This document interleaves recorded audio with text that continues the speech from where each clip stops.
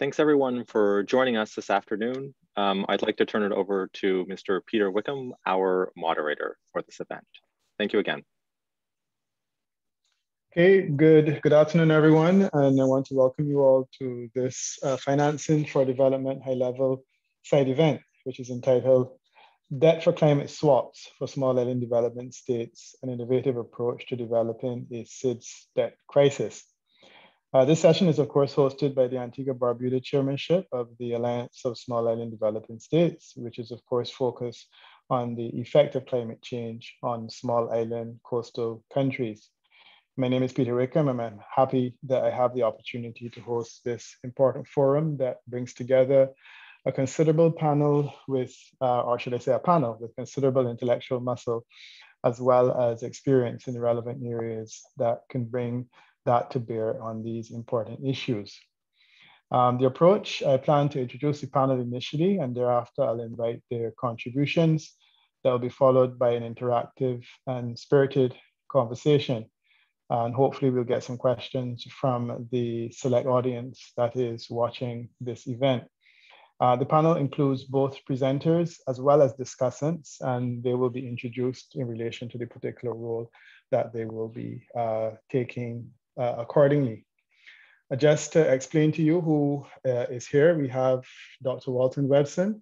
He is Ambassador Extraordinary and Plenipotentiary, Permanent Representative of Antigua and Barbuda to the United Nations since 2014.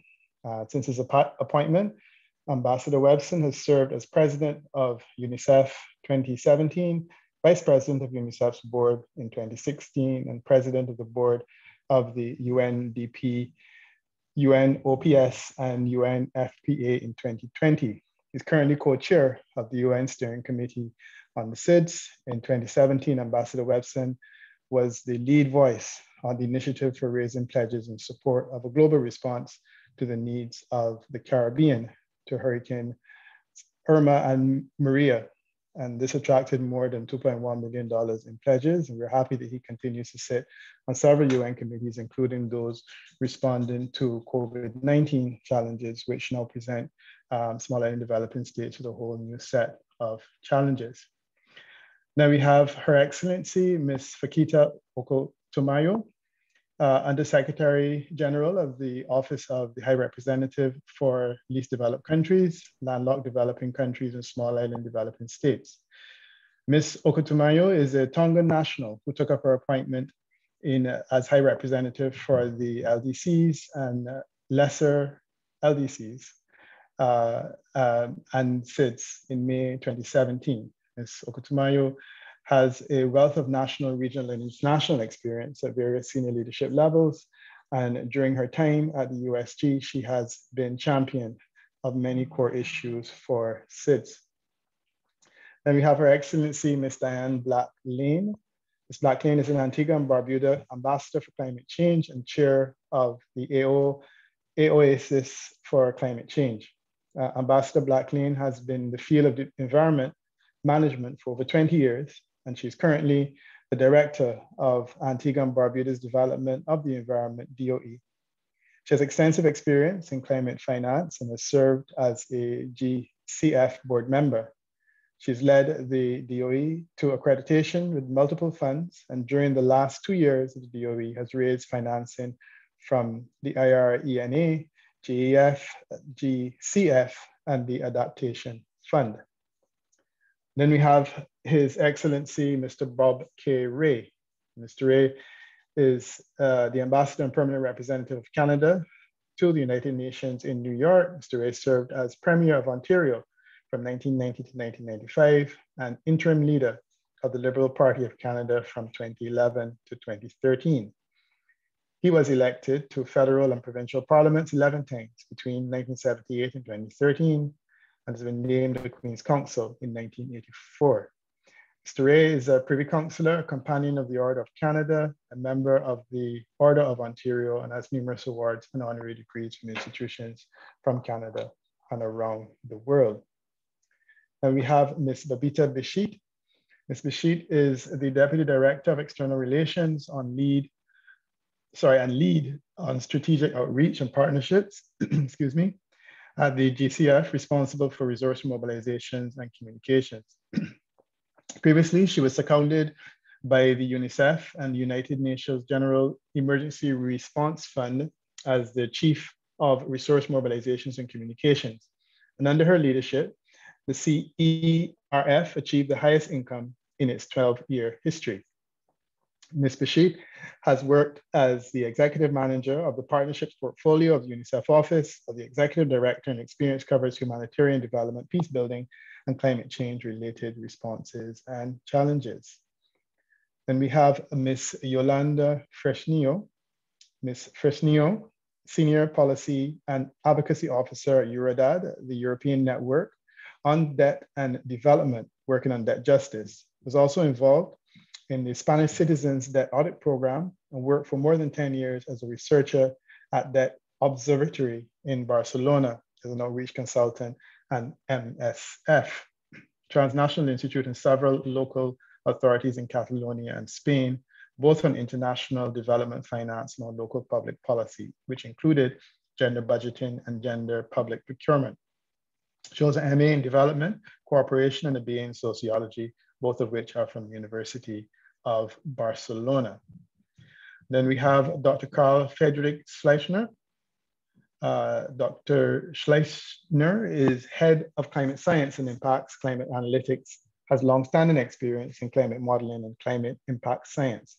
Multi-year experience in providing scientific evidence at the climate policy interface, including the UNFCCC process, a climate physicist by training, and he's received a PhD with distinction at the Potsdam Institute for Climate Impact Research, and his publication record spans a wide range from climate extreme and climate impact projections, including water availability and food production, to tipping elements and societal implications of climate change. He's also published more than 60 peer-reviewed publications, book chapters, and reports.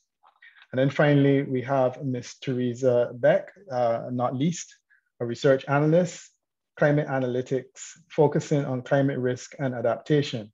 She works on extreme weather events and associated losses within a project of the Network for Greening and Financial System. She's worked on climate disaster risk management with the Disaster Risk Reduction section of the United Nations ESCAP in Thailand and the JITS in Germany.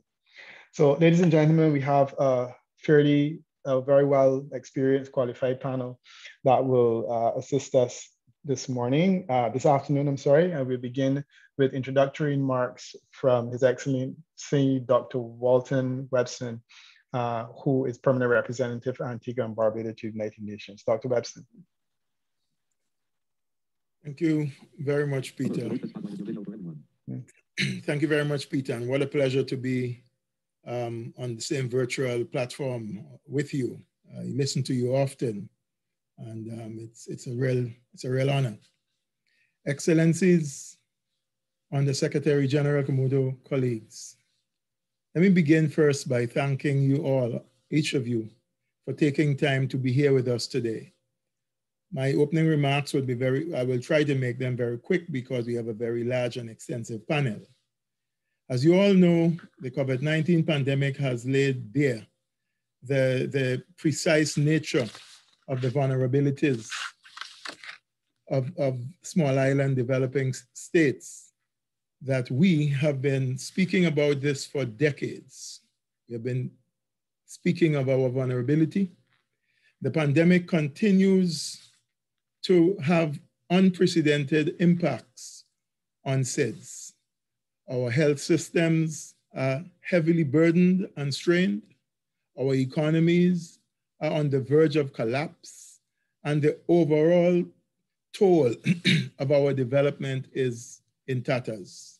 It is incalculable. As I said last week, our situation is dire. We are squeezed on all sides, yet due to the arbitrary designation of us as middle income states, many of us are told that we do not need or qualified for assistance. This is ludicrous. In a year when our debt to GDP ratios are beyond maxed out. And when even in the best of times, a hurricane can easily wipe out an entire year's GDP in one fell swoop. I just want you to stop and think for a minute and reflect on our brothers and sisters in St. Vincent and the Grenadines and some of the neighboring islands, and to think of the tragedy that has yet again brought an island nation to its knees in one short moment. In addition to the debt crisis we face, we are also facing the onslaught of climate crisis. Sadly, friends, the scientific community is predicting an extremely busy and overactive hurricane season for 2021. This is right upon us. While we are responding to COVID-19 natural disaster, won't wait until we have the recovery from the pandemic. It does not wait. They will become threat multipliers, and at the very least, roll back the development gains we have earned and worked hard for over the past years. Excellencies and colleagues, there are, however, solutions at our fingertips. In our June 2020 statement on debt, AOSIS put forward a comprehensive proposal on addressing the challenges that SIDS face. One of the solutions was debt for climate swap. Today's side event is taking place in the midst of a flurry of discussions on debt. Just this past week, the IMF and the World Banks indicated they would be organizing a framework for connecting debt relief to investment on the combat of climate change and to reduce fossil fuel emissions. While this is laudable and this is a very welcome news, this has to be built on lessons learned, be a country-driven program, and be embedded in a comprehensive approach to addressing the challenges we face as SIDS. Excellencies, colleagues, we need all partners on board if we are to achieve a world that we envisaged in the 2030 agenda and the Paris Agreement. It is our hope that discussions such as this will create these solutions and lead us towards build peer-to-peer learning and be a catalyst for change.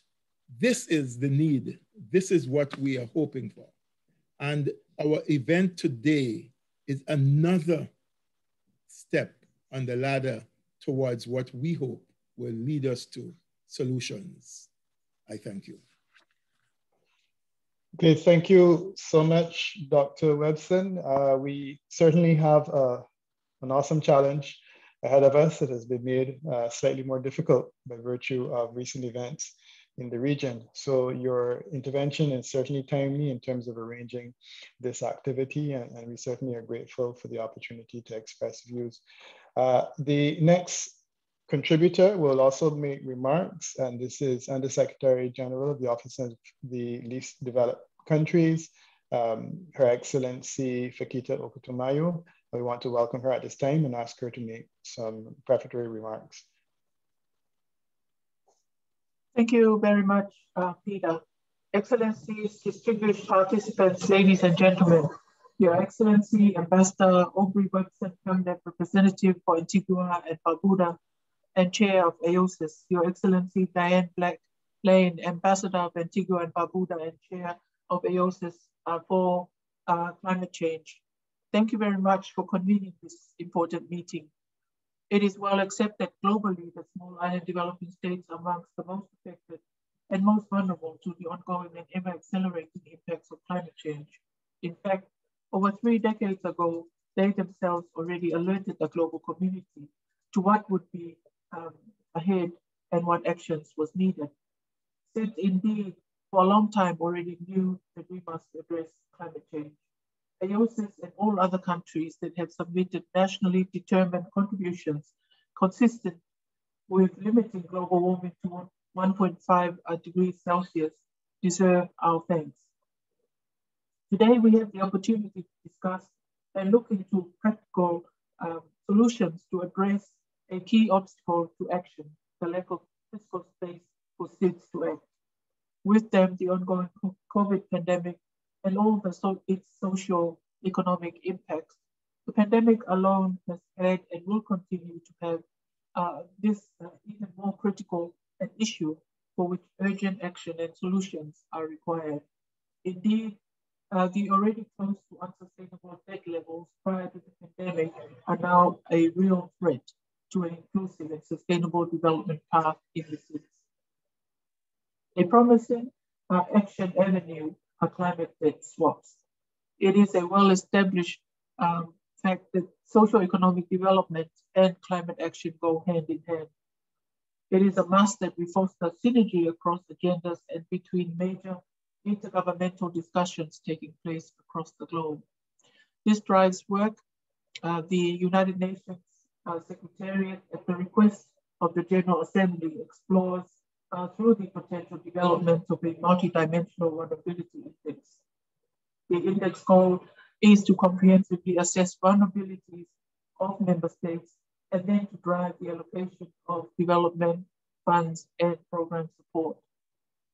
As I already mentioned, over the past year, with the ongoing health pandemic, vulnerability has further increased.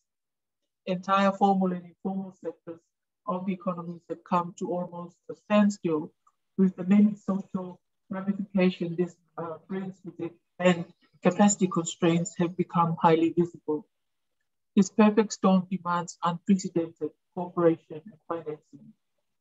At this stage, the commitments by development partners fall short of urgent needs, and particularly so for the small island developing states. The need to focus and tailor our efforts on vulnerable states, including SIDS, was stressed in the options presented from the financing for development in the era of COVID-19 process. The options collected through this process and presented to the heads of state and governments included climate debt swaps. Over the last year, OHR LLSs worked closely with AOSIS on debt risk. Through this work, several key solutions to debt sustainability were reviewed. Climate debt swaps were seen as an important avenue for tailoring these efforts to SIDS. This important collaborative work is ongoing and is also important for the successful implementation of the SAMOA Pathway. What is the situation we see? SIDS are moving from a liquidity to a solvency crisis. The ongoing economic hardship triggering a concomitant social hardship can only exacerbate the threats of climate change, natural disasters, and other threats.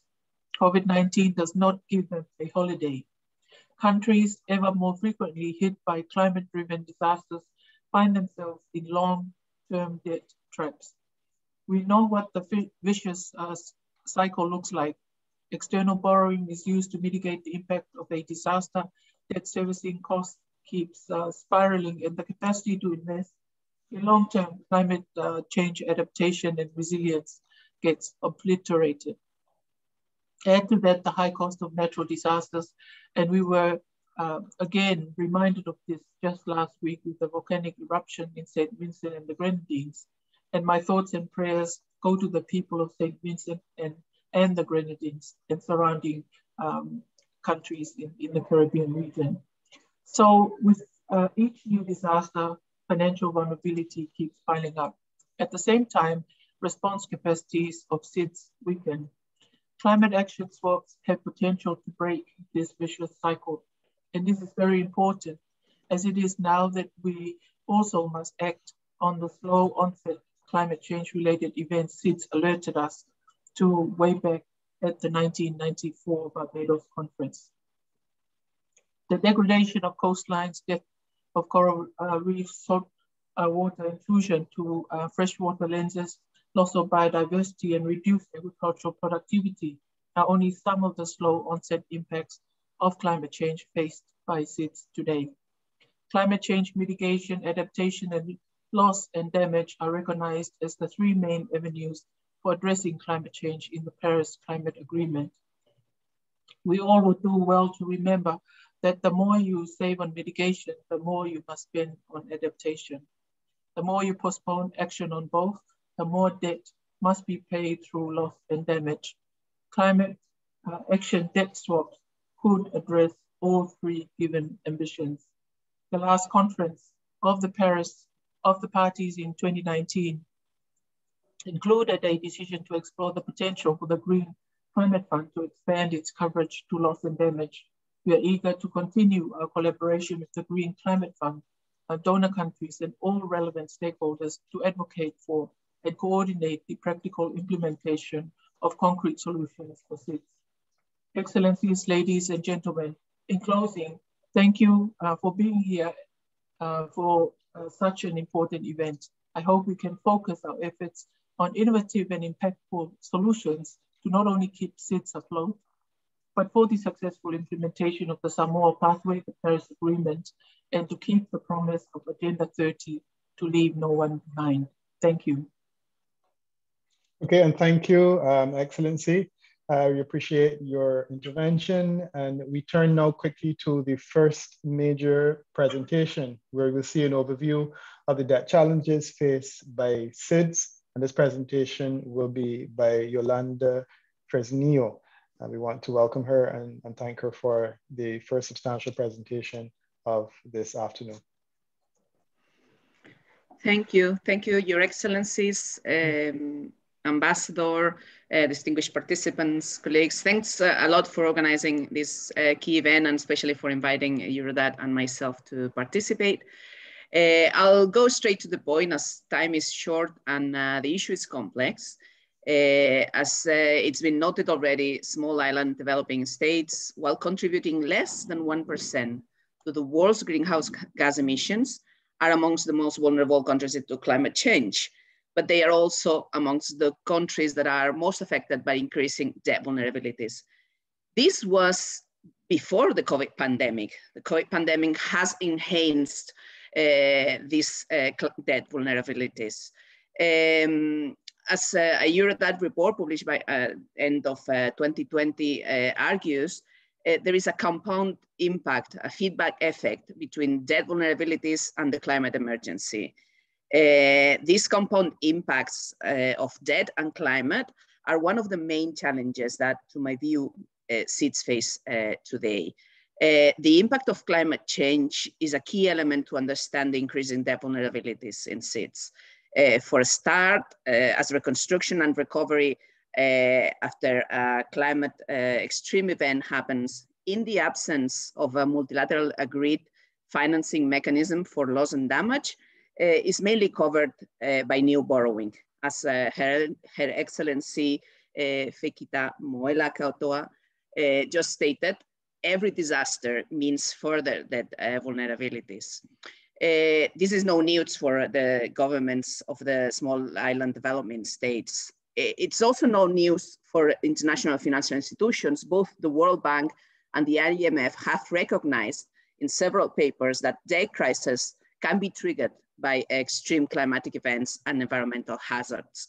For instance, the IMF published only 2 years ago that large natural disasters causing significant damage can substantially set back output growth and contribute to significant rise in public debt.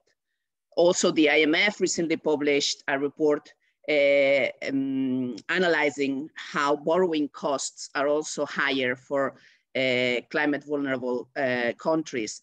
The These higher borrowing costs have been vastly evaluated by academics, by CSOs, and including the IMF. And it's one of the challenges that SIDS have to make.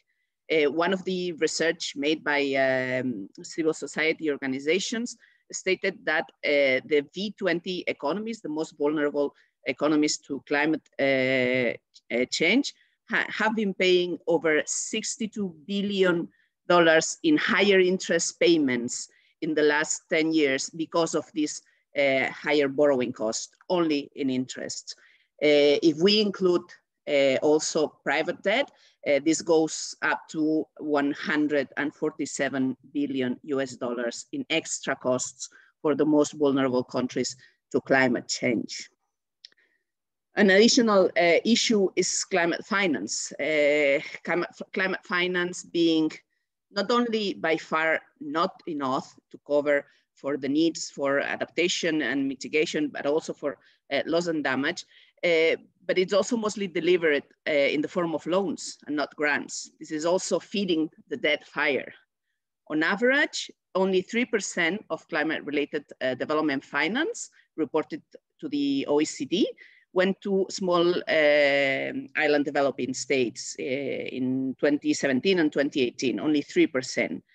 Oxfam estimates that half of this climate finance addressed to SIDS was in the form of loans and other non-grant instruments, while in average, the non-concessional climate finance is 20%. For SIDS, it's 50%.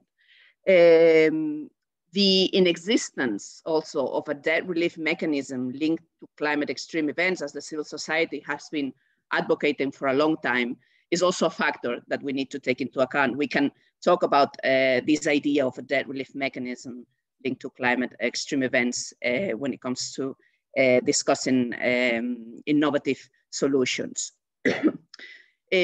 Also, as you know, existing debt vulnerabilities and increasing debt unsustainability is leaving countries in a much worse position to be able to invest in climate mitigation and adaptation. Let's see what are these debt vulnerabilities. So on average, low and middle income SIDS, for which there is data available at the World Bank and IMF database, this is about 38 countries, government debt to GDP ratio was about 30% in 2008. It raised to around 50% of GDP, so public debt to GDP up to 55% in 2011, then up to 61% in 2019. But the problem is that between 2019 and 2020, the debt ratio to GDP has grown up to 73%. This is one of the highest increases in debt in developing countries. While between 2019 and 2020, all developing countries in average had a growth of debt to GDP about 6 points. In the case of SIDS, it was doubled, it was 12 points. In civil society organizations, we also like to look at other indicators as GDP per ratio. Debt to GDP ratio is not, it can give us a misrepresentation of the impact of debt in a government's capacity to deliver development, socioeconomic policies, and social investment or economic investment. So we use external debt service government revenue as a better indication. This ratio has also increased enormously in SIDS. On average, from 9% of revenue being diverted to pay external debt in 2020 to 11% in 2019, and then further up to 16% in 2020. This is an average. There are countries among SIDS that are spending 40 and 20% of their revenue, of their public revenue in paying external debt today. The projections is that this will stay around 13% in 2021 and 2022, sorry. mainly collapse in the revenue, mostly linked to tourism dependency, as tourism accounts for almost 30% of GDP in average in SIDS, but also the increase in debt service in the last years explains the deterioration of these ratios.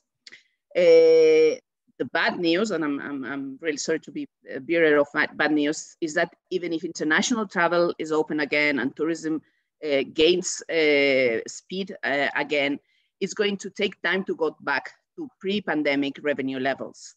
This situation is pushing for an spending contraction of around 4.4% of GDP in 2022, which is really bad news in terms of social, economic, and cultural rights of the population of small island developing states. One of the main issues here, as has been stated by Ambassador Webstone, is the issue of being graduated as middle-income countries and therefore not being eligible for concessional finance. And indeed, those small island developing states that are eligible for non-concessional finance only are precisely the ones that the problems with debt have been more prominent, like Belize, Jamaica, Seychelles, Suriname, and others. If concessional finance is not available, the only option for green and climate investment is more debt and more expensive debt. Debt payments will go even higher than expected in the context of increasing interest rates in the US. That would make borrowing from SIDS and from developing countries in general even more expensive. As the UN Secretary General recognizes in his last briefing on debt, there is a risk that many middle-income SIDS with very high refinancing needs in 2021 will have not the access to financial markets at affordable rates. In addition to being excluded from concessional finance, only 22 out of the 38 UN member state SIDS are eligible for debt service suspension for the DSSI initiative. 13 of them have requested DSSI. The result is that debt service suspension only covered around 8% of payments in 2020 by SIDS, and it can potentially cover up to 5% of debt payments in 2021. To sum up, as I reach the 10 minutes that I was given, SIDS face a context of more debt, more expensive debt, and no clear mechanism for debt relief or debt treatment. We've heard during these 2 days of the FFT forum so far from many country representatives calling for the need for the extension of the SSI and the common framework for debt treatment to middle-income countries. But so far, no decision in this sense have been made. This is a call that has been there on the table since the beginning of the pandemic. Maybe these decisions are not being made because the SSI and common framework are being decided at the G20 with almost no participation of developing countries and definitely with no participation of the SIDS. Therefore, we need a debt architecture reform decided together with all developing countries, including the SIDS. Thank you very much.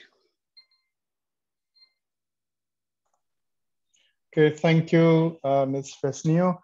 Appreciate very much your intervention and the very salient points that you have made, especially struck by the fact that we are just continually kicking the can down the road and replacing old debt with new debt.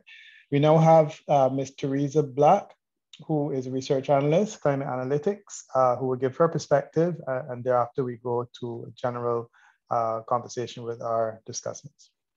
Ms. Teresa Black. Ms. Teresa Beck, I'm sorry.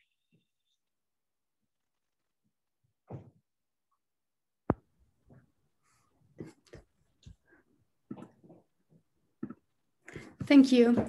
Excellencies, Director, distinguished experts, and dear audience, thank you for attending this conference today and for the invitation from the organizers that I can talk to you today through our ongoing work at Climate Analytics on debt, COVID, and climate change.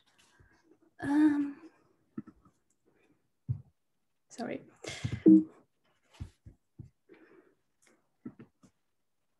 As the excellencies have already mentioned, we have a very unique landscape in the Caribbean. They characterized by very unique vulnerabilities, mainly caused by their remote locations and small size, making them dependent on external financial flows, which include high dependency from tourism, as Yolanda already mentioned, and other factors, and also to extreme weather events and climate change impacts. I'm just summarizing what has been said before. We have a very high average debt to GDP ratio, reaching 70% for the Caribbean SIDS, which is much higher than for other SIDS and LDCs. And this causes a limited fiscal space for coping with natural disasters, such as tropical cyclones and the ongoing COVID-19 pandemic. The tourism sector alone accounts for 1/4 of the GDP in the Caribbean, and exceeding 40% for some of the more dependent countries in the region. Last year has shown a drop of 58% in total contributions of tourism to GDP in the Caribbean. And this and all the other factors have caused a decline by 12% in GDP in 2020.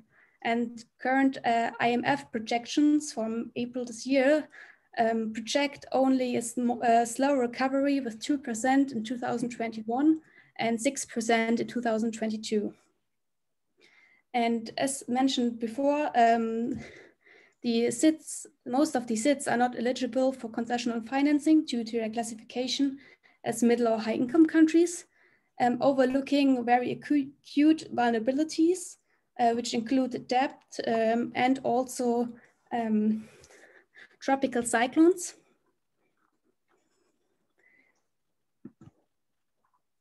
Which have social, physical, and very high economical vulnerabilities which are adding these vulnerabilities to the SIDS. In this table, you can see on the first column, the annual average losses, which if they're spread out, they would account for 4% of GDP loss each year by averaging over these 20 years. But as you can see in the second part of the table, recent major tropical cyclone events have led to an average loss of 40%, up to 100, 200%, as His Excellency already mentioned. And the nature of these tropical cyclones is that these extreme events are very difficult to predict. We don't know the upper limit of these events, and therefore they pose a huge danger to the countries exposed to tropical cyclones. Also, GDP losses in SIDS in small islands all over the world are very high in comparison to other regions. Because of their small size, a major event is affecting the whole island and thus making coping and recovery very difficult. In addition to the already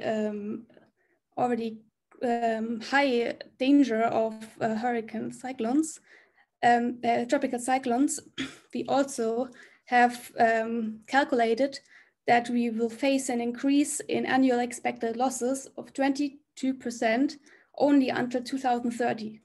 So that means in 10 years, we will already have to cope with 20% more losses. And this is only an estimate related to the climate change impacts on wind speeds, which cause major damages for tropical cyclones.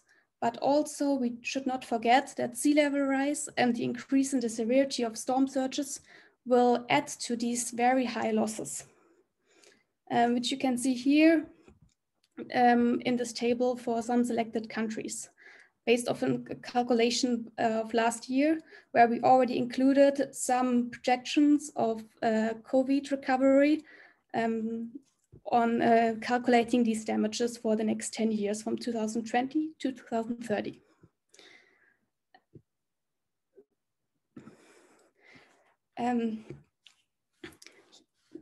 Furthermore, tropical cyclones,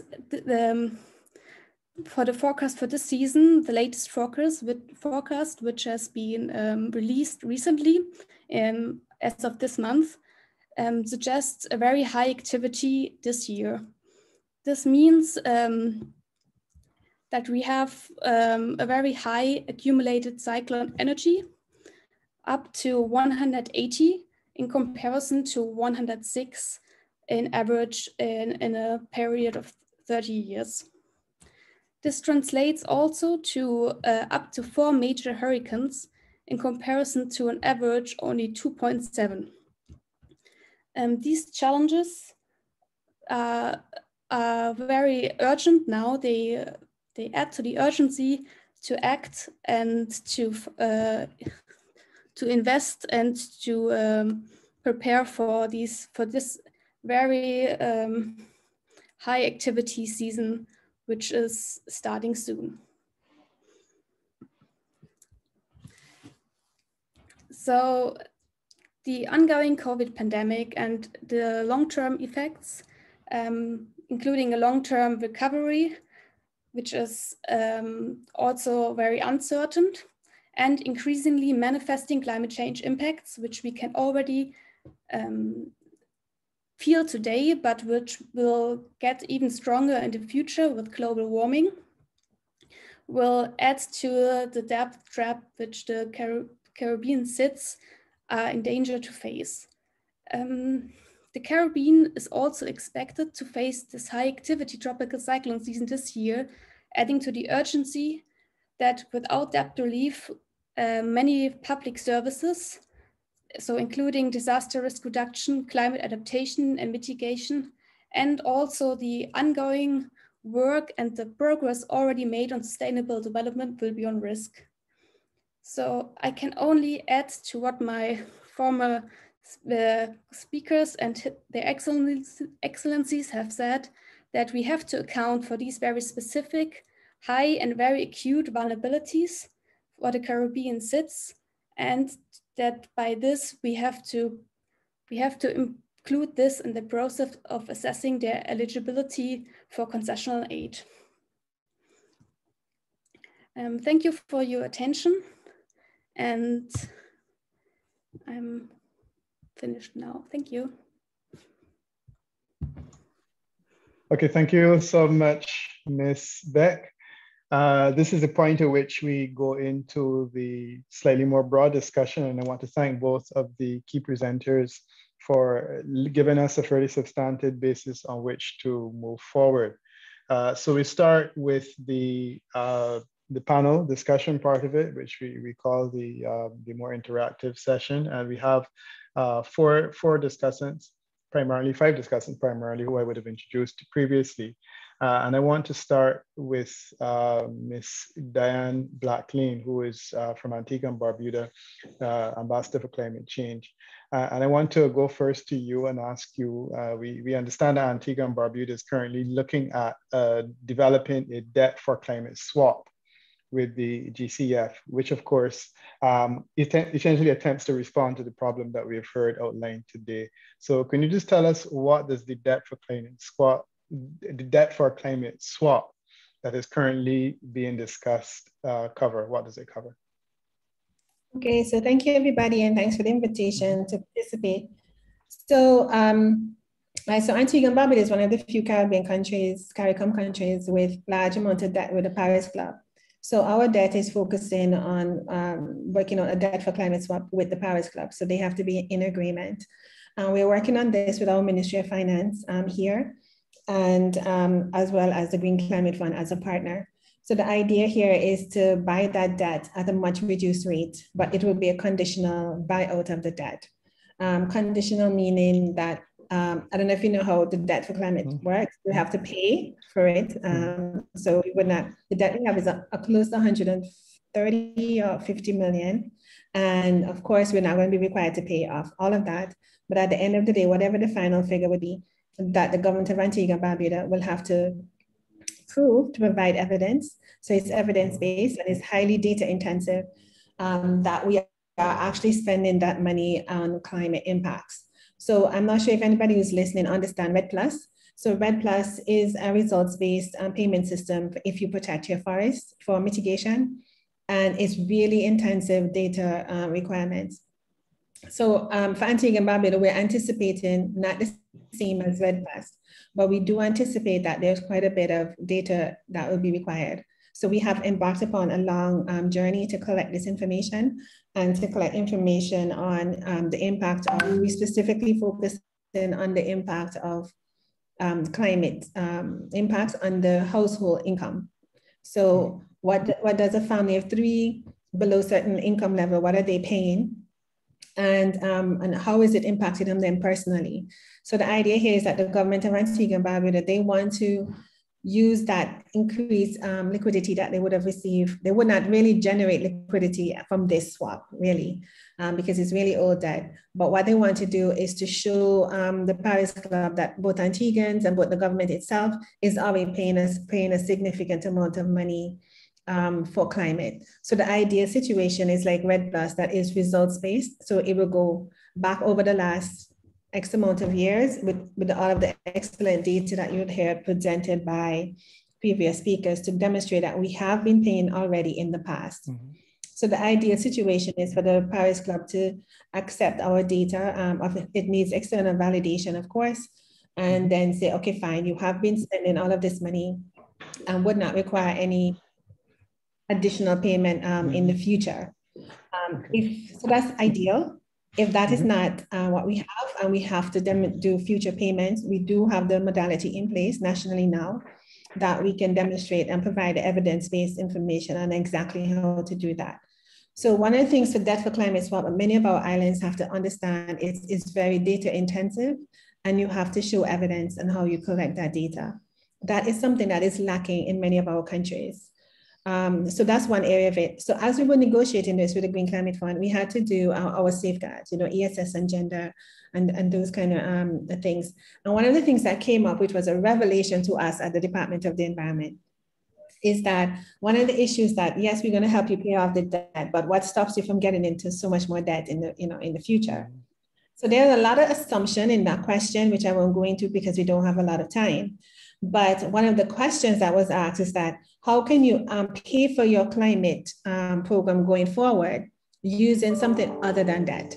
And that is when we started asking the question here, the DOE, and then we realized that almost every single CARICOM country, their major instrument that the government can process, and the major instrument of financing that the government, like the enabling environment is in place, the technical environment is in place, the software is in place, and so on. The fastest things you can process is, of course, tax and spend. And the second fastest is loans.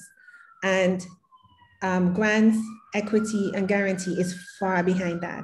So we don't have enough national, so when you look at all the potential instruments that are available, to us in our region, in our respected islands, we're not utilizing equity, we're not utilizing guarantee, and we're actually very bad at programming grants.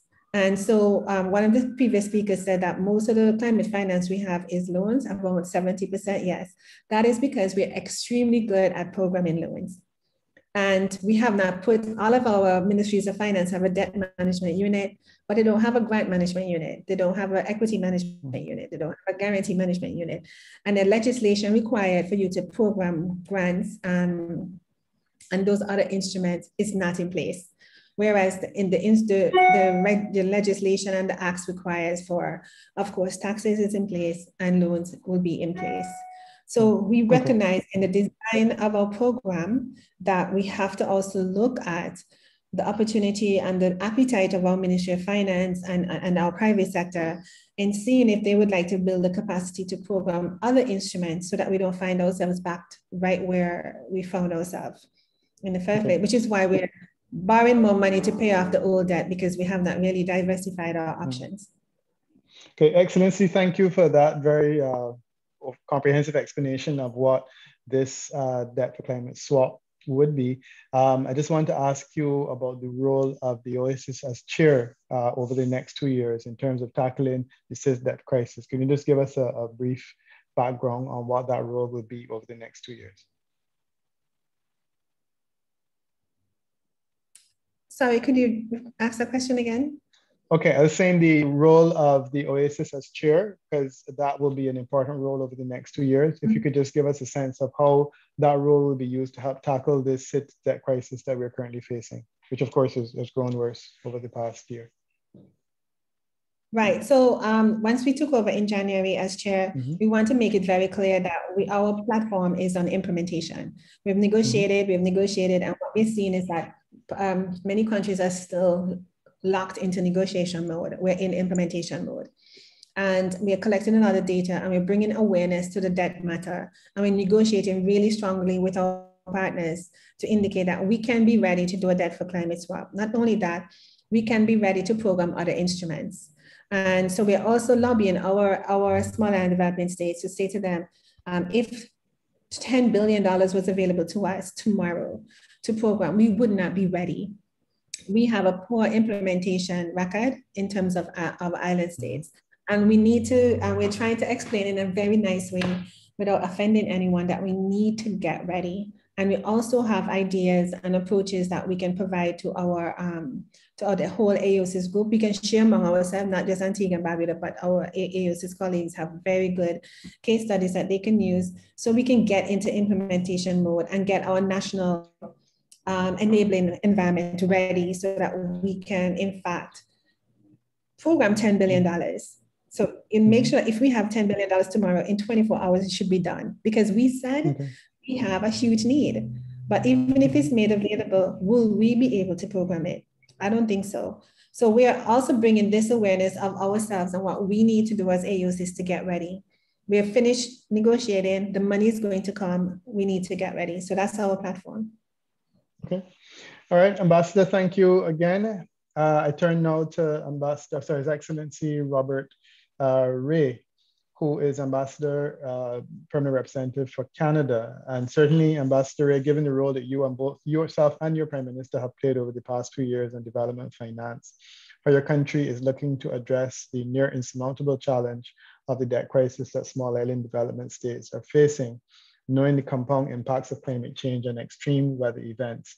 A couple of important questions come to mind. The first one will be, what are some of the critical solutions for SIDS that came out of the financing for development in the era of COVID-19 and beyond that was recently convened by Prime Minister Trudeau and Prime Minister Holness? What were some of the solutions that came out that you can tell us about, Excellency?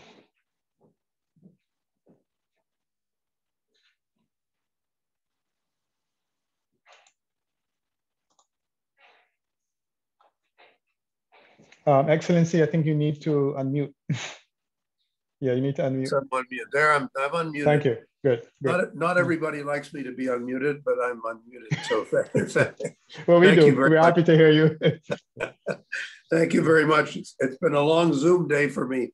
Starting with Ambassador Rattray and I were on a call at 7:30 this morning. So we've been talking a lot about our work. Let me just say that I think the issue of the small island development states was very much front and center. I mean, partly because Jamaica and it was one of the co-chairs with us, so it helped to provide that focus, but also because I think there's a broad understanding, not only in the Caribbean, but also in the Pacific, that and a number of other small island states around the world, that there's a very special set of problems that these countries face, and we need to be clear about what they are. The first is that, as my friend, the ambassador from Fiji, puts it to me, he says, you can go from middle or even high income to no income in 3 days. Because of the impact of a hurricane, the impact of a cyclone. and as we've all seen in the last year, the impact of COVID. So the global system is not attuned to that kind of a situation. The assumption of the global system is that everyone goes through a gradual march of progress, from being a country in the least developed countries to then moving into the next phase, and then moving into the phase after that and after that. And everything goes well, everything goes up, and then eventually, you become a wealthy country. What we need to understand is that when I was a kid, I don't know, Peter, whether you are familiar with this game, this board game we used to play called Snakes and Ladders, where you would go up a ladder, and then if you were unlucky with the roll of the dice, you would go down a snake. And when you went down the snake, you go down to worse off than where you were before. So what we need to appreciate is that the world of the SIDS is the world of snakes and ladders. You climb up, you get stronger, you develop your tourist industry or your fishing industry and your combination of things, you diversify successfully, and everything goes well. And then all of a sudden, wham, back down. Mm-hmm. And that, I think, is an experience that the global financial community needs to understand, so that our definitions of where and how aid should be provided needs to change. So, for example, one of the problems we've had, and certainly this has been made very clear to us, is that the DSSI program, for example, is not accessible to a great many of the small island developing states. It is not accessible because countries are too, quote, well off. They don't qualify for a variety of reasons. And that means that there's an extra challenge. The second thing to understand is that if you like, the architecture, the world of debt has changed. For a long time, the world of debt was one-stop shopping, the Paris Club, the wealthy Western OECD countries that did sovereign loans. And that was the case until the turn of the century. But then slowly but surely, it started to change through the arrival of two different kinds of players, two different players. One was China, but not just China as a government, but China as the home to a great many commercial banks who have been lending all around the world. To the point where an awful lot of sovereign debt is now held either by China itself or more prevalently by commercial banks, which are state-owned enterprises in China. So effectively they're controlled by the government of China, but the government of China says, no, that's not us. That's a private company that's doing that. And then, of course, the third is, of course, private equity, private companies, private banks, commercial banks have been lending, usually at higher rates, at much tougher rates. But the reason that many countries will say, well, let's take on that debt because it's more flexible. That is to say, it comes with fewer conditions attached, requirements with respect to transparency and so on. And so if money is available, people will say, well, I'd rather pay a high interest payment rather than have to tell everybody what I'm doing with the money. So that's the world we're in. As of March 2020, that was the world we were in. The world we're in now is you've got this debt structure, which is more complicated than it's ever been, but you've also got much less revenue. And many countries have no revenue, or virtually none. And their tourist income and other incomes have been dramatically reduced. All of which is a long way to answer your question by saying anything we do has to deal with these issues. Now, what we have proposed does in fact deal with some of these issues. The first thing we've said is the amount of debt has to be understood.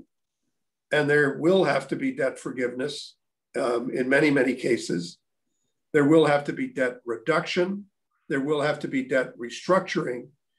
And in order for all of that to happen, there has to be transparency and there has to be clarity about everybody being commonly associated by finding a solution. So the private sector, including the Chinese private sector, the government of China, and the Paris Club all have to be at the table together, everybody looking at each other, everybody sharing information, complete transparency of debt. Easy to say, but hard to do. And the G20 has said it, and the G20 includes China, and we're going to be watching with interest to see whether or not that can happen. The significance of the so-called swap is really that it's a way of restructuring the debt, and it's a way of getting access to financing that is now more broadly available through the IFIs and through other institutions that will actually come with an element of concessionary financing. And that's what the previous speaker, Deanne, was talking about.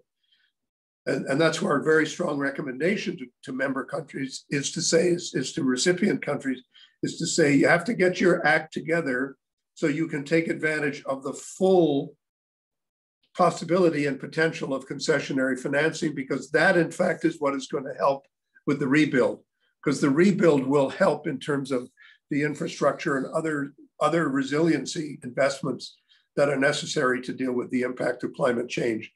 And the good news is, if people are negotiating properly, and with as much help as people can provide in getting to the table, it will actually lead to a lowering of interest payments, a lowering of debt payments, and a healthier situation with respect to debt. But those are all the elements that are required to get to a solution. And Canada is very much part of this process, because we believe intensely that we have to respond along the path of solidarity.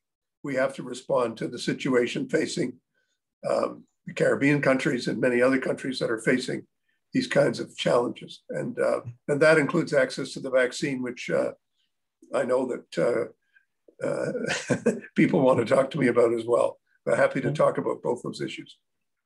Okay, Excellency, you actually responded fairly well to the three questions that I had in that one, which is brilliant. So I don't need to raise those. What I could perhaps do is ask you to speak to something that you probably have spoken to several times, in this whole question of solidarity. Solidarity motivated, why? Why is solidarity important, and why is it important for you in Canada? You as part of the G7 or the G20, why is it important for you to ensure that these debt issues in small island developing states are dealt with?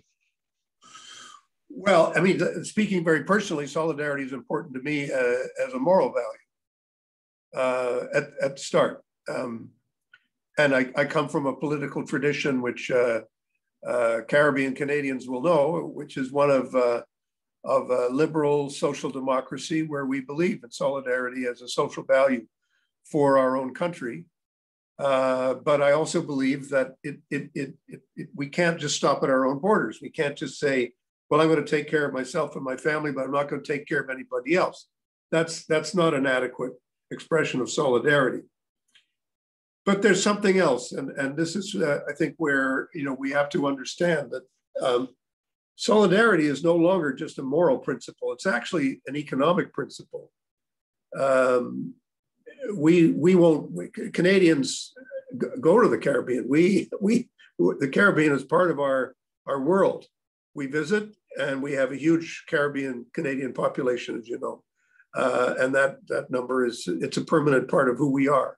And so we can't just say, well, we're going to stop here at home, because the reality is that we're not safe from the perspective of the virus unless we deal with the virus globally, unless we make sure that people are protected. Mm-hmm. And the protection has to be global. If we had polio outbreaks in the Caribbean, Canadians wouldn't be safe. And that's why we've all said there has to be a universal vaccine program. We need to have universal vaccines. The same is true for COVID. And it's really, it's not even enlightened self-interest. It's just self-interest. We need the Caribbean economies to be strong. We need them to be self-sustaining. We need them to be able to provide for people, and it's in our interest to do that as a country. But as I've said, so for me, it's one of these wonderful examples, and you don't always find these in life, where self-interest and morality combine, and you say, I can pursue my morality and I can pursue my self-interest at the same time. And so for us, solidarity is necessity. It's an essential part of our lives right now. Yeah, and Excellency, that's a very important point you've made. And certainly we can't stress that enough. I'm happy to hear that solidarity exists, and that, as you said, there's a wonderful marriage that takes place at this point in time between personal morality and, well, public morality, one could argue, or international morality in that case. Thank you so much. Hopefully you can participate further if we have the opportunity, because I'm looking at the timeline and it has become a bit challenging, and I think we started a bit late. I shall go now to Badita Bishi, who is Deputy Director, External Relations, Strategic Outreach and Partnership with the Green Climate Fund. Ms. Bishi, given your role on the swap with Antigua and Barbuda, the GCF has been thinking about and planning the use of GCF resources like readiness or otherwise in an innovative way to help address access for finance to SIDS and the issue of debt. So we need to find out from you, has there been any positive progression of discussions with donor countries on this most important issue of the debt and the debt for environmental debt swap? Species.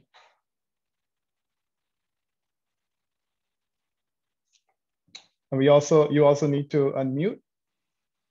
No? Oh, no. Yeah, thank you. Welcome. Yeah, we're hearing you perfectly now.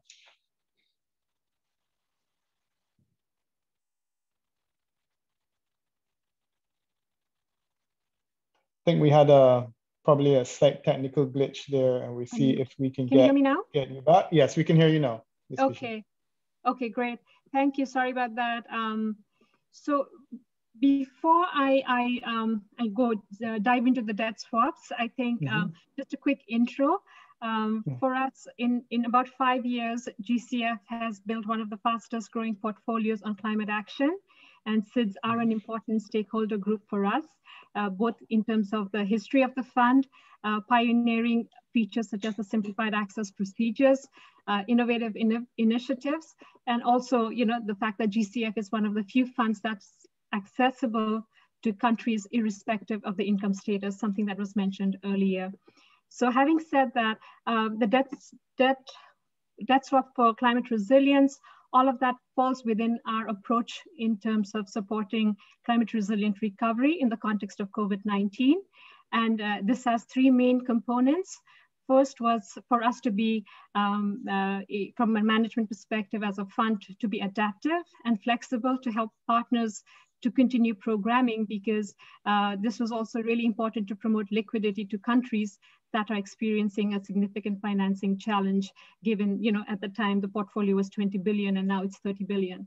Second was rapid readiness, and this is, we speak to that in the context of Antigua and Barbuda, where countries can receive up to 300,000 for green recovery / stimulus measures. And we've been in discussions with many of our country partners to use this financing so that they can look at, crafting stimulus measures that use non-debt financing, such as grants, equity, and guarantees in response to the debt issues. And I think, again, this point has come from Ambassador Ray, but also from Diane. And I think, again, increasingly how to build that capacity to look at to use other forms of financing, I think is important. And the last part is through projects, because that's where the bulk of our financing goes. And we've been investing in capital intensive initiatives that create jobs, protect jobs, but also have high socioeconomical benefits. And in 2020, we had, I think, the highest amount approved by the board.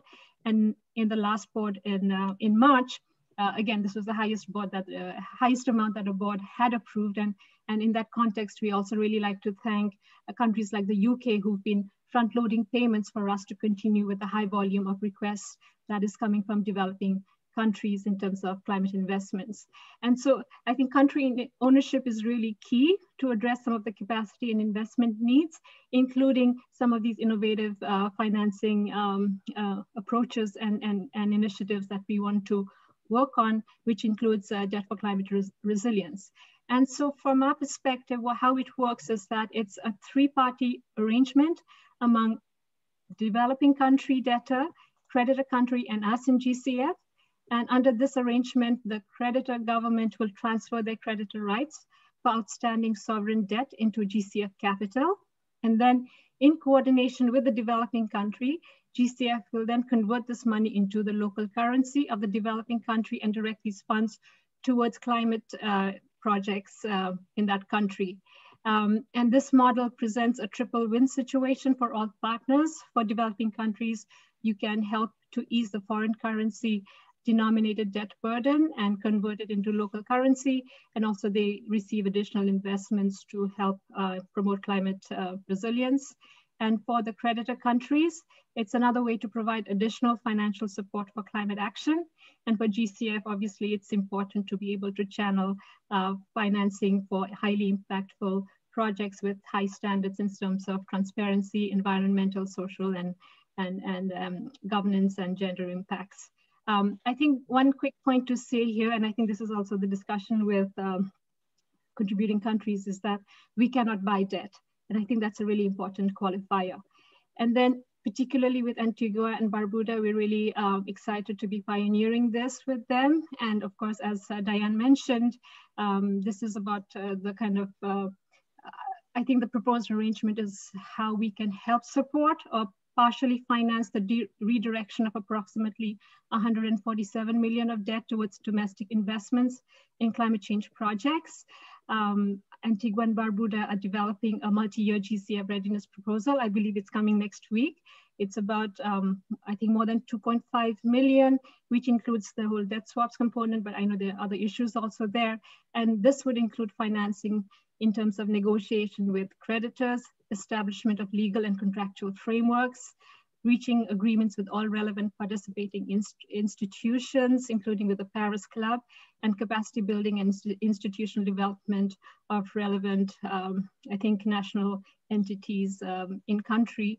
And again, as has been mentioned before, it's a lot of work. And again, building that capacity and support and that overall framework and environment is really important. And one quick lesson learned is that I think early discussions with GCF is important, which is what I think has helped in this case in reshaping the proposal and also minimizing some of the transaction costs around something that's so unique to the context of countries. And we do think that this example will be relevant for other countries, and we are anticipating requests from other SIDS countries to support, especially going into COP. I'm going to stop here right now because I think there were some questions about, further investment, and I can go into that. Well, I mean, the first question was the response of donor countries, and you've answered that to some extent. The second question would be what you just started to talk about. How can other countries who are interested in this type of swap get involved? And is there any progression in terms of the conversation with other countries who may want to go the same road that Antigua and Barbuda has gone? As of now, no. But again, I think I do believe initially the Antigua and Barbuda initiative was supposed to be a multi-country initiative, but I understand through discussions among countries, it was decided that Antigua and Barbuda would go first. But from our side, we are very much ready to support countries. But I do think, again, this is a good example. But as I said, we anticipate potentially another request, and hopefully, that would be something good in the lead up to COP. Okay. And the other question is in terms of the innovation of financial instruments that you would be encouraging SIDS to build capacity and understand to broaden, deepen their access to GCF resources. What are some of the instruments that you would be proposing? We are a financing facility also. And so we provide loans, grants, equity, guarantees, and including results-based payment. And we are capital agnostic. And so we are very much focused on what kind of finance is needed to close the deal. At the same time, I think we provide what is patient capital, are more risk inclined. And so I think that de-risking part is really important as we look at risk-reward profiles and really helping to, again, catalyze the additional financing from both public and private sector. Having said that, I think, again, we are really looking at how we can support blended finance models that work for SIDS and LDCs. So coming back to the point by Diane also about, not just grants, but equity guarantees and being able to have very innovative blended finance models that really can catalyze additional financing. And in that context, we actually have some very good examples already. One is the Global Subnational Climate Fund, which is targeting 42 countries, includes a lot of countries in the Caribbean too. And we had a discussion in the UN co-hosted by the ambassadors of Jamaica and ambassadors of Fiji and ambassador of Rwanda too, because it's such a unique model and it's really channeling equity at a subnational level. And in this case, GCF put in 150 million in equity and we took a first loss position. And in that context of this deal, $1 from GCF is likely to catalyze about $25 from private investors. And again, this is for countries like SIDS, LDCs, and again, for us to show these investments and to de-risk them is very important. And there's another really interesting one that's in development. It's the Caribbean Resilience Fund with the IDB. Mm-hmm. I understand the Caribbean Development Bank and others are all involved, and it will cover resilient infrastructure, disaster risk financing, and nature-based solutions. And again, these are also, I think, multi-country initiatives that can really leverage the suite of financing instruments that we bring to the table is important as we also look at innovative financial structuring. And I think going into recovery and beyond, building that capacity, building that space and de-risking it, I think will be very important in terms of what the fund can do above and beyond what others are doing. Yeah. Just want to ask you one final question, which was not on the list, but I'm curious about the fact that the uptake has been slow, apart from Antigua and Barbuda. Is there a downside that you think that some countries are seeing, or alternatively, is it just conservatism in relation to not coming forward thus far? I would like to defer that to Diane if it's okay, because even for okay. us, this was supposed to be a multi-country initiative, a couple of countries. And for us, it's always better when we work, with multiple countries. But I do think it's a very difficult issue, and it's almost, again, it has to be bespoke, given the country's debtors, the unique context of countries. But like I said, from our side, we're very open and willing to support. And again, okay. We are also learning in the process, obviously. Well, if I can, and I want to thank you for your contribution, if I can throw the question back to Diane, and if she can give a response, and then we continue. Yeah, because this is a conversation. Diane, can you unmute and give us a... Yes, thanks. Yeah, so the debt structure in St. Lucia and St. Vincent, those are the other two countries are very different. Okay. Mm-hmm. And so we had basically the easiest one to work with, whereas St. Lucia and St. Vincent had more complicated types of debt, like mostly on the regional OACS market kind of debt.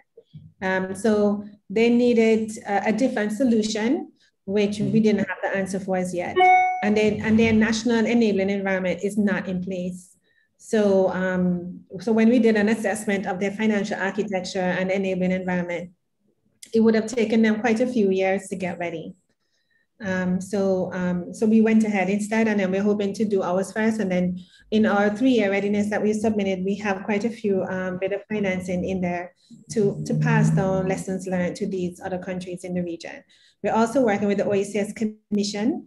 They too are looking to get accredited as well, so they can move forward.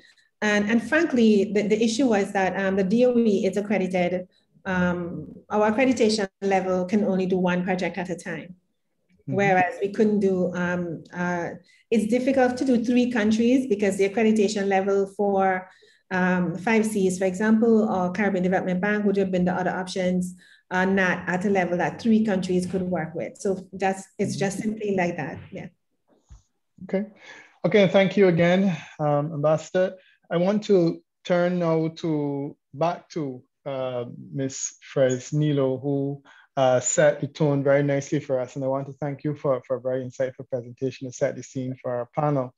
The situation in SIDS is quite dire, and AOSIS put out a statement last year on how to comprehensively address the issue of debt for our member states. It included an array of approaches that were to be taken together, including debt restructuring, suspension, debt relief, debt forgiveness, many of which Ambassador from Canada spoke about.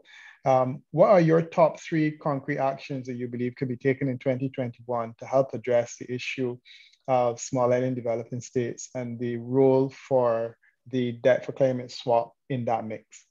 If indeed there is a role for the debt for climate swap in that. Thank you. I'll leave the role for climate debt swaps for the end. I think there are several or many things we could do in this short period or short term. But the first one, which is, I think, an easy and obvious one, as Ambassador Webster mentioned in his presentation before, it's the call for a change in country eligibility for debt treatment and for accessing concessional finance. I think the evidence is so clear that we would need to push for this hard in terms of both governments, institutions, and CSOs. But as I said before, the calls for extending or expanding the DSSI and the common framework to middle income countries, it's not an issue of expanding, it's an issue of actually stop linking it to GDP per capita and link debt relief initiatives to the needs of the countries. And in this sense, I really support and really like the Caribbean proposal of a new debt vulnerability index. This is in line with CSO's proposals for an open debate for a new approach to debt sustainability. We've been proposing for many years now to evolve towards a more adequate concept of debt sustainability that includes environmental, climate vulnerabilities, human rights, and other social, gender, and development considerations. I think this could help us forget about GDP per capita as an eligibility criteria. The second, as I mentioned, is the need to advance towards international financial architecture reforms. I know you said 2021, but I think we cannot wait anymore for those reforms to happen. The pandemic has made more evident than ever the need for deep changes in debt architecture, including in the governance of multilateral institutions, as the unequal allocation of SDRs recently shown. The IMF, the fund, released last October a paper on international debt architecture reform that supported by even the managing director, Kristalina Georgieva, with an article. But it was focused merely on the introduction of state contingent clauses, including hurricane clauses. And don't get me wrong, I think the introduction of those clauses can be very positive, especially for SIDS and other climate vulnerable countries, but this cannot deviate any more the attention from the urgent need for a debt architecture reform. We've been calling for the establishment of a multilateral debt resolution framework under UN auspices that delivers timely, comprehensive, transparent, and fair debt resolution, debt restructuring, and debt cancellation to all countries in need, regardless of their GDP per capita, which should address also systemic risks posed by unregulated and inadequate financial sector and the reform of credit rating agencies, for example. We are missing an opportunity in this FFD forum to advance towards this reform of the international financial architecture. We would like to see in the outcome document a call for such a change. And then the final one, the third one, would be advocating for an interest-free automatic moratorium on all debt payments immediately after a climate disaster. This is something we advocated for in COP25. We'll probably continue advocating for this within the talks on loss and damage. It has a lot of potential because it can provide immediate access to resources that are already in the country in the aftermath of a disaster. And then in addition to the moratorium that should be applied to official, private, and multilateral creditors, we would need a pre-designed framework for debt restructuring after a climate disaster. This could be done within this debt resolution framework that I was mentioning before. Okay. These are all structural reforms.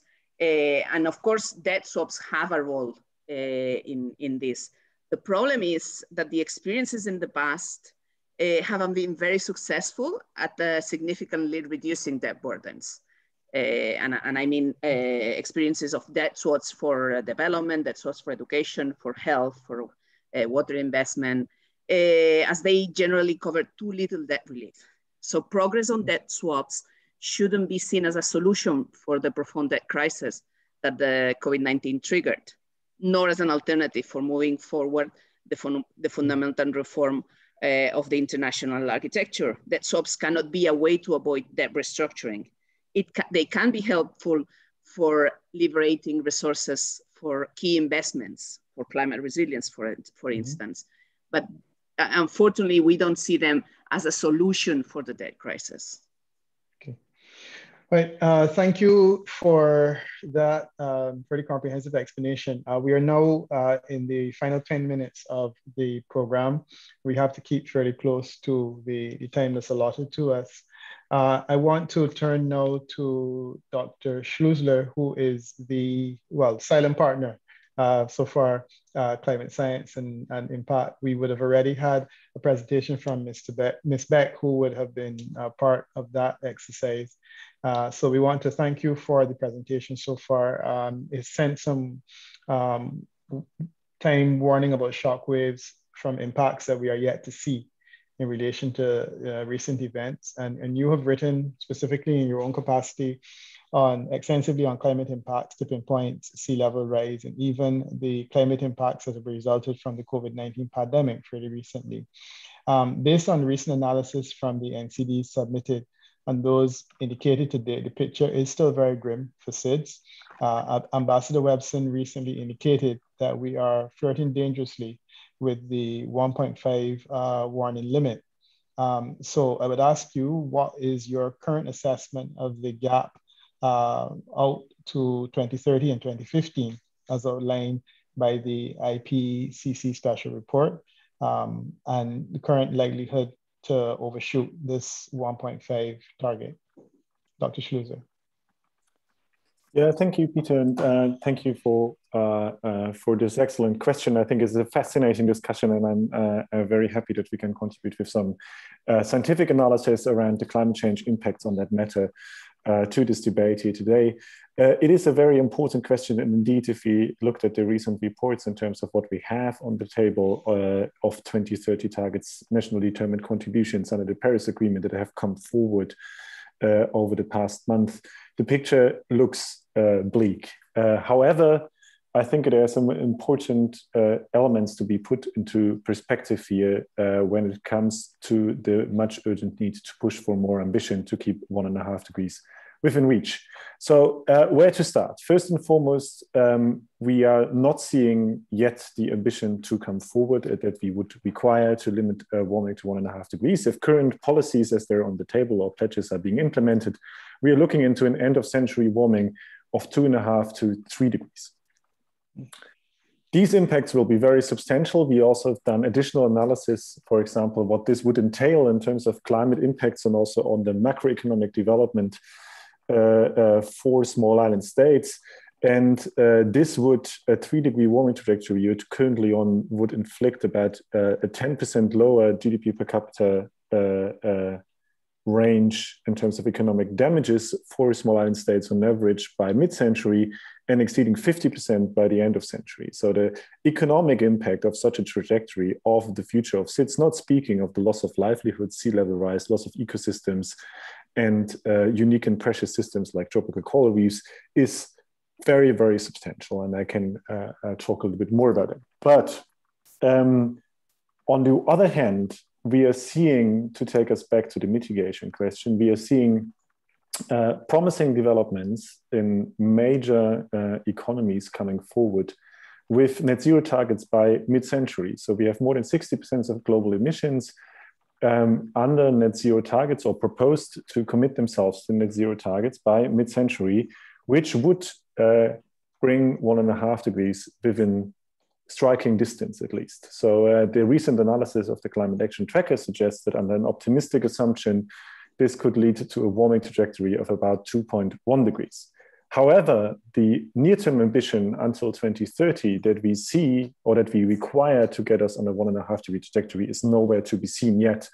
And this is the current struggle this year. It is still very much possible to limit warming to 1.5 degrees. The climate science, the state of the science is clear on that fact, but it requires emission levels in 2030, so a decade from now, that about 50% lower than what we currently have on the table. This is a massive undertaking, a massive push, and probably seems like a very, very challenging task. But to just put this number in perspective, as we've talked about COVID also a little bit, we did an analysis that we've published in a high-ranking scientific journal called Science last year, where we compared the economic stimulus packages that have been put forward by, in particular, developed countries globally to recover from the COVID-19 pandemic-related fallout with the investments that would be required to put the world on a 1.5 degree trajectory. And the investments that or the packages that we've seen are one order of magnitude larger than the investments that we would need to see in the next 5 years, additional investments that we need to see to put us on a 1.5 degree trajectory.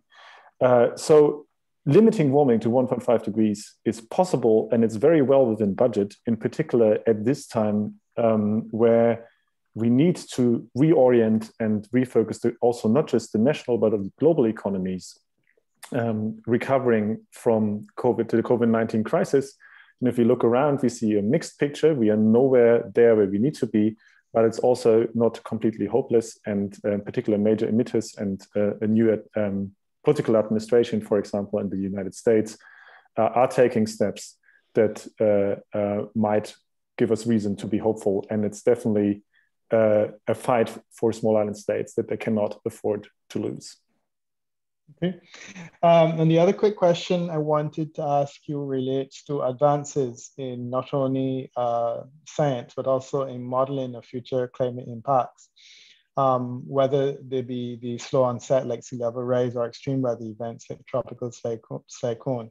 How do these play a role in the way that SIDS can tackle the debt crisis and at the time find resources to invest in building low emission climate resilient economies? Is there potential role for attrition here in this regard? Yeah, thank you. I think that's a very important perspective, and I think it's an important and innovative proposal, but also a very much needed proposal that is coming forward there, because the challenges that small islands face don't stop with COVID, they don't stop with the current debt, and climate change is an existential challenge for many small island states. And it's not just the impacts that are being inflicted by individual catastrophic events like tropical cyclones that my colleague has presented upon, and we've done an analysis for the Caribbean, but similar scenarios apply to small islands all over the globe. On top of this come additional impacts from sea level rise, from ecosystem losses, from also fisheries, tropical fisheries, which are heavily affected by climate change. And just to put this in perspective, if you, what is required to adapt and improve climate resilience in small island states is also disproportionately higher given their unique exposure. The recent special report on the oceans and cryosphere of the Intergovernmental Panel on Climate Change, IPCC, in 2019 has estimated that to achieve high levels of adaptation to sea level rise, small island states needed to invest several percentage points of their GDP in coastal protection per year. This is an enormous investment that would be required to fully adapt to the impacts of sea level rise and therefore climate change. That is a massive burden to the development of small island states. And it cannot be stressed enough that small island states have not contributed to that problem. Climate change is a problem caused by big emitting countries forced on small island states. And the effects on livelihoods, but also the sustainability of the whole economies of small island states by climate change are playing out already today, as we've seen in the analysis that we've presented, and will be playing out even more so in the near future and the far future to come. And therefore, even under limiting warming to 1.5 degrees, building climate resilience and providing resources and coupling potentially a debt for climate swap procedure as it is being put forward here in an innovative way is, I think, a key component, a crucial component to allow small islands to take those steps, because if they are not brought into a position to adapt to the impacts of climate change and build climate resilience, the economic damages and the damages inflicted and also future debt levels that might be inflicted by climate change will only increase in a dramatic fashion. Okay. All right. Thank you so much. We have a question here. Basically, we've been told we have about 3 minutes remaining. We have a question from Leah. She's asking Babita, how important is it to have a direct access entity accredited to the GCF to facilitate the debt for climate swap? Is that how Antigua and Barbuda has been able to move forward initially? Can you hear me? Yeah. Okay. Sure. Yeah. Thank you. Mm-hmm. So I think in this case, it's the national designated authority. That's always the important focal point in terms of how this is done. And the debt swaps being a little, I think, specific, and again, Antigua and Barbuda's experience being very specific, I do think that was an important factor. But again, if it becomes multi-country, all of that, I think, it's a different approach. But I do think that the most important link from a GCF perspective is always the national designated authority and how best they see, something like this situated within the context of the country. Okay.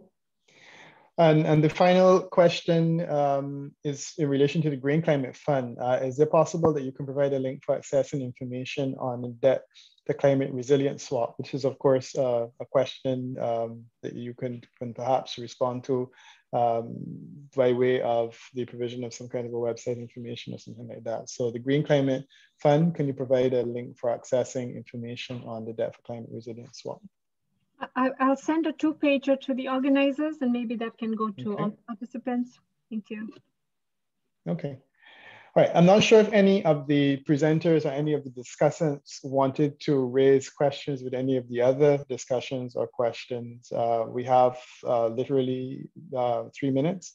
So if there are any of those questions, you can raise them now. I'm particularly keen on the question of the prospects for this initiative, which we were told earlier is probably best to ask that coming on to the end. But I don't know if any of you wanted to respond and talk about the prospects of this initiative and maybe the next steps, or raise any other question that you wanted to raise with each other. So, right, and if there are no such questions, that I will probably go back to the ambassador and ask him if he wants to bring the discussion to a close. I just want to say that sure. From my point of view, it's been a terrific conversation, and it's I think all of us go through a lot of these meetings every day, but this has been a particularly valuable one. I really appreciate the comments that have been made and the added knowledge. And I want to thank Ambassador Webson for including me in the discussion. I really appreciate the opportunity to listen and learn. And it's been terrific. I also want to congratulate you, Peter, on your backdrop. You win the backdrop of the conference award. I always have a little conference, a wonderful art you have on your wall. It's great. It's lovely to see. Thank you. Artists from all over the world. None of them Antigua, unfortunately, but all over the world. That's very nice. It's very nice to see. Thank you. So you're missing one, Peter. You're missing one. I'm missing one, yes. I have to rectify that quickly. Ambassador Webster, I also want to thank you for selecting me to participate in this panel. I'm sure that there are several other hosts that could have done a far better job, and I'm happy that you nonetheless persisted with me in this exercise. This initiative, I think, is an important one. It is always important when we come up with solutions. Certainly we from small island developing states come up with innovative solutions that help to deal with issues which are as persistent as debt. So certainly you should be congratulated in the role of chairmanship for coming up with this idea and for pursuing it. And I certainly will want to wish you well as it goes forward. And I turn the chair over to you now, sir, and ask you to give some closing remarks as we bring the session to an end. First of all, thank you very much, Peter, and thank you for giving us your time. This is, I hope, the beginning of a really close relationship and a friendship that we will build from here. So thank you. I listen to you, as I said, often and have been reading your stuff often. So very well, we're very pleased that you've joined us. Our effort here at AOSIS and our effort in going forward on this is about finding solutions. As Diane, my colleague and friend, said, we are into implementation. And as Bob, my friend from Ambassador of Canada, knows, that we've been talking about finding solutions because we have done a lot of talking. COVID-19 and the pandemic gave us the moment for reflection and a moment to discuss and stop and think and talk. We did that, and we are now into what are the answers and how do we pick up the pieces to rebuild our tiny island nations that have been so badly crushed. I want to thank everybody for their input. Bob, thank you for an outstanding input and clarity in the way you presented, following up on the discussions that we have been having for the past 12 months or so with Canada, Jamaica, and the Secretary General. And as we are moving closer with the G20 and the partners and G7 to get to answers that will help SIDS, and particularly those SIDS that are defined as middle income. We thank all of you from the different organizations, Green Climate Fund, and our other partners who are here with us for your input and for sharing. And this continues to be part of the process. We want to thank my colleagues on staff who put this together and helped to bring us here. And again, it is another step on the building blocks, and we look forward to the continued development of this until we find true answers that people on the ground in our islands can reflect and rebuild their lives. Thank you so much. I'll just ask you one last thing. Spare a thought, continue to remember and visit the CARICOM sites to find information to assist our brothers and sisters in St. Vincent as they are going through the immediate disaster as we face them every day. This is one that is upon us as we speak. Thank you very much. Well, just on that score, I just got word on my phone today, right now, that Canada's just sent a Navy ship with supplies to the island. It should get there within a day or two. Thank you very much, Bob, for that. It's always very good to work with you, especially Canada has been very responsive to the disaster appeals that we have made. And you and I know that, and your predecessor, and we have worked really closely through COVID, through the hurricanes, and now through the volcano. We really appreciate the effort and the friendship. So thank you again, colleagues, and keep going. We move forward to the next step. Okay. All right, so thank you, ladies and gentlemen. We end on a positive note. Ambassador Ray from Canada has just advised us that there's some help on the way for St. Vincent. That's greatly needed. Of course, the St. Vincent situation is not one of climate change, but nonetheless is one of a climate reality that we have to address really quickly. Special thanks to Francis Fuller, who did some of the legwork in organizing today's session. Ladies and gentlemen, good afternoon, and I want to thank you all for participating, and have a good evening. Sure. Thank you. Thank you very much. Thank you. Thank you again, very Peter. much. Okay, my pleasure. Thanks.